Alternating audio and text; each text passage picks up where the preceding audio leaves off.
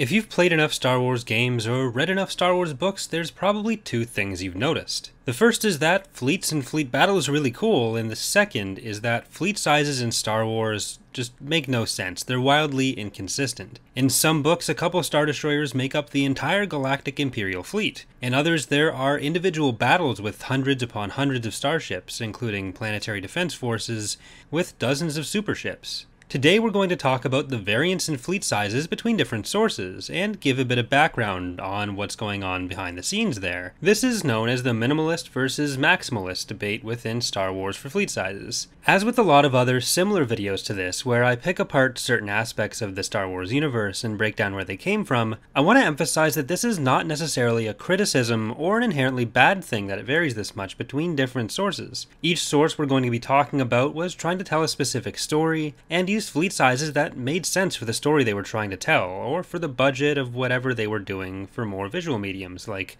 TV shows and movies where they couldn't just write in a bigger fleet. This doesn't mean that I don't find some of the examples to be kind of ridiculously small or large, but it's generally something I've been able to look beyond. Hopefully it doesn't ruin your enjoyment of different sources or different examples of Star Wars media when you find this kind of thing inconsistent, but I think it's still fun to look into why it's like that. There have been some pretty hard numbers established in certain source books or novels for specific things, but even these can sometimes have a pretty broad range. There are a few consistent points about relative fleet sizes though. For one thing, the Clone Wars was essentially the height of military buildup in the galaxy, counting all the local defense forces, battle droids, corporate fleets, and so on. Spectre of the Past by Timothy Zahn also established the Empire as having about 25,000 Star Destroyers at its height, which tends to stay relatively consistent as a vague number to be referenced, and there would have been millions of other support ships beyond that as well. Then, by the time of the Yuuzhan Vong invasion, the galaxy's military forces had actually been whittled down considerably, including some mothballing by the New Republic, so we tend to have much smaller, but also more compact and effective navies by 25 years after the Battle of Yavin. You can quibble with some of this stuff with different sources, but they are broadly consistent as a framework, that it goes from Clone Wars down to Galactic Civil War and then down even further by the Yuuzhan Vong War. And the fact that it varies so much in its specifics is kind of the point of this video anyways. Earlier novels in particular, especially from the early 90s, tend to have a pretty limited view of what the Star Wars galaxy could sustain in general. A lot of sources took the implied point of the Battle of Endor being a huge portion of the Empire's military, and almost the entirety of the Rebel fleet, if not the whole thing. But later sources have spread that out a bit between different Rebel cells and fleets being active elsewhere, and has specified that Death Squadron, Vader's personal battle group, was the Imperial unit present. Truce at Bakura, an early book set directly after Endor, essentially implies that the Battle of Endor wiped out all Imperial forces in that entire quadrant of the galaxy, and left only a Carrack-class cruiser as the essentially only force in the area able to defend Bakura against a galaxy-threatening invasion of the Saurian Siruvi Imperium, which itself only consisted of a couple ships, and then was beaten by a Carrack and a Quasar, that Quasar being all the rebels could even really spare themselves. Later sources, again, flesh out the Siruvi as more of a threat, with way more ships than were behind the initial invasion, but that one small task force that was beaten by the Carrack and the Quasar was apparently enough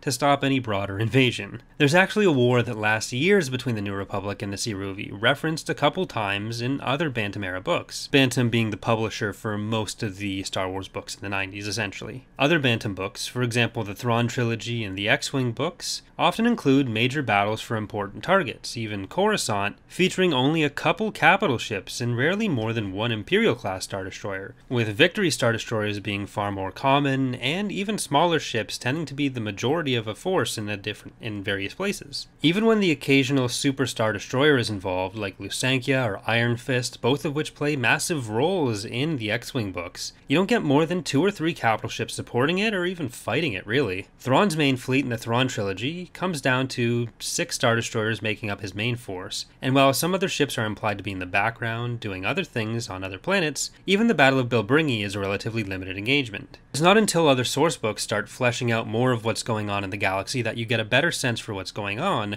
but you still don't get battles that are especially large or represent much of what's going on, no matter how pivotal the battle ends up being. Throughout the same books, interdictors are implied to be incredibly rare, with only a handful existing in the galaxy at once, though Thrawn makes heavy use of them. Later sources put 6 at a single battle in the Battle of Arinda under Gilad Pellaeon, one of the larger battles of the post-War period and featuring 3 superstar destroyers. But often during some of the earlier books, a lot of the Imperial factions tend to have to loan out the interdictors between each other. You can see a lot of similar minimalism in a lot of movies and TV shows. The 2008 Clone Wars series tends to only have a handful of ships at any given engagement, compared to the earlier 2003 series, where there tended to be dozens more in the couple battles that we saw, albeit generally each battle only had one type of ship per side. The movies do have some pretty big battles in them. The Battle of Coruscant is one of the biggest battles we ever see, and it's like 1,000 times bigger than the Battle of Coruscant that happens during the Galactic Civil War to liberate it from the Empire. Then we have the Battle of Exegol and Rise of Skywalker, which has tons of ships in it, and then even in Rogue One with the Battle of Scarif, we get several ships, although not many on the Imperial side, really. And then we have the Battle of Endor, which has a couple dozen ships on each side. But this far outstrips anything we ever see in any of the Bantam books, even for battles of places like Coruscant, which is kind of the prime example for this. And it does vary from book to book, like Courtship of Princess Leia with the final assault on Zinja's forces. You get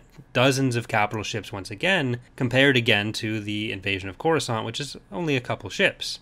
On the opposite end of the spectrum, we have the maximalist sources. A lot of comics tend to fall more into this category, and even some sourcebook reference images. If you look at most renderings by Fractal Sponge, for example, there's often multiple super ships and dozens if not hundreds of smaller ships around, like in this render of Naval Station Valaduja. The biggest examples really are the comics, though. The Tales of the Jedi comics have quite a few large ships in almost every panel, but the gold standard of maximalism tends to be the Dark Empire series. Now, a lot of the battles are actually fairly small and limited when you get to read through these comics, but then you get to the Biss Defense Fleet. Even by the standards of Dark Empire and other comics, this fleet was supposed to essentially be the largest force the galaxy had seen. But the sheer amount of ship types around the planet is staggering, let alone the individual ships themselves. A lot of these background images were later fleshed out into other designs, like the Bellator, and there's just an absurd number of superstar destroyers alone in this fleet. Additional source books that detailed some of the campaigns coming out of this fleet included some of the numbers and types in more detail, and there were, for example, at least 3 Vengeance-class superstar destroyers alone used in Operation Shadowhand, let alone every other type of superstar destroyer that was used in that. While I do think some of these maximalist examples get a little out of hand, like the Biss Defense Fleet, I do tend to keep my own headcanon more towards the maximalist side when thinking about just how much there is out there in the galaxy. Just think, these are the full navies of galaxy-spanning governments in some cases, with entire planets often being used purely for resource extraction. Knowing what we've seen even just here on Earth compared to what some of these planets have as their full defensive force, even some of the more important ones, just doesn't check out. There are some places with reasonably high populations in which are relatively industrialized in the X-Wing books, for example, but where the entire defense force is a couple squadrons of TIE fighters. Canada alone in the real world has 400 fighter jets. We don't cover the entire planet, and that's not even considering the tonnage of other ships we have.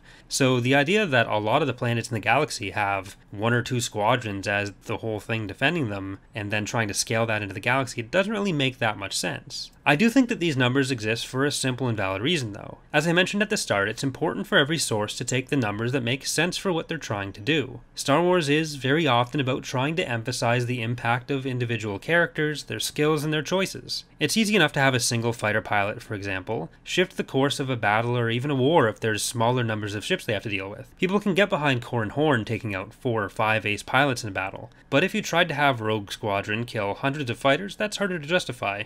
The later New Jedi Order books, and even into Legacy era, tended to have somewhat larger battles than the earlier Bantam stuff, but also tended to have less direct, personal impact from specific characters on the battles, instead focusing on how the characters chose to engage with the war they were in as a whole, like Jacen Solo's story. When there were single battle-defining events, they tended to be single combat between opposing characters, like the duel on Ithor between Corran Horde and Shireo Shai, or events like the Battle of Borleus, where the Lucenkia was used as a giant spear to destroy a world ship. So again, rather than focusing on how many individual enemy combatants a character could kill to turn the tide of a battle like they do a lot in X-Wing, but less often later, they try to find ways to have those characters have an impact and frame it differently, and often it doesn't even really matter what individual characters do in the battles, it's more how they fit into the broader war. There are a lot of books or comics or especially TV shows like the 2003 Clone Wars cartoon that do have larger battles but also try to focus more on individuals having a larger impact in the battle, and those tend to be the things where you get more powerful individual characters and certain other things generic generic enemies being used as fodder. So the really powerful Jedi that you get in the Clone Wars 2003 series is made possible partly because of just the scale of the battles that they have going on there.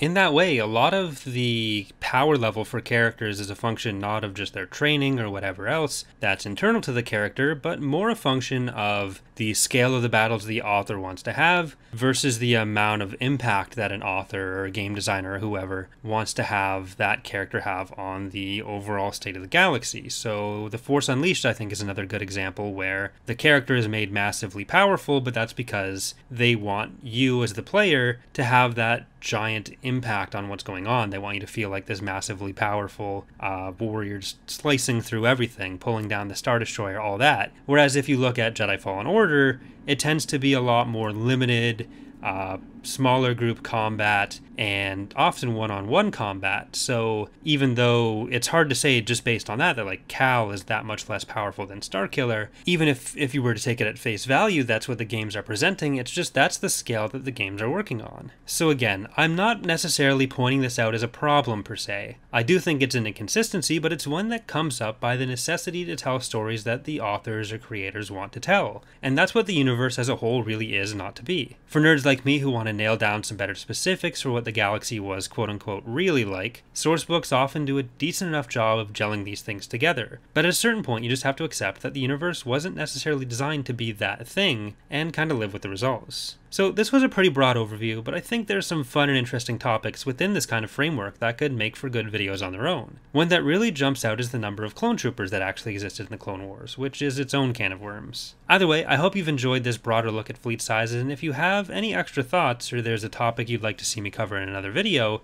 please leave those in the comments. If you've enjoyed, consider leaving a like or subscribing for more. Either way, thanks for watching, and I hope to see you next time.